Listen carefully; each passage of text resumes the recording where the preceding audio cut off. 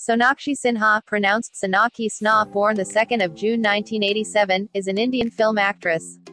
She is the daughter of actors Shatrughan Sinha and Poonam Sinha. After working as a costume designer in her early career, Sinha made her acting debut in the action drama film Dabangg, 2010, which won her the Filmfare Award for Best Female Debut.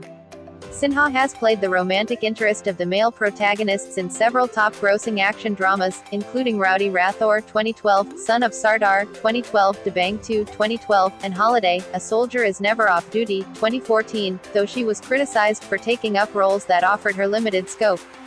She gained critical acclaim for her portrayal of a woman suffering from tuberculosis in the romantic drama Ludara 2013, for which she received a nomination for the Filmfare Award for Best Actress. She followed this initial success by starring in a series of films that did not perform well commercially.